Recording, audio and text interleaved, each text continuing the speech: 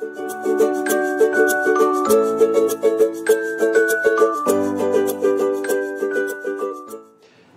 is a public service announcement for Irlam and Cadishead. I was speaking with a friend last week who lives in Brighton. He was complaining about estate agents, in particular about an agent who wanted to charge him for visiting his home and giving him a valuation for remortgage purposes. My friend made it very clear he wasn't selling, and the valuation was supposed to be purely as a comparison against his building society's one.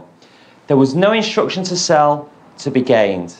But for me, this agent was incredibly blinkered in his thinking. At Oliver James, we've always seen ourselves as a public service to the good people of Irlam and Cadishead.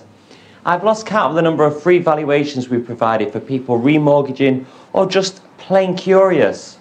Of course, these free valuations also give potential clients a chance to see how we approach our work. There's no pressure from us. We simply pop along and use our local market knowledge and decades of experience to say what we think the property will be worth in the current market. Estate agents who take a short-term view see this kind of visit as a waste of time and a cost to them.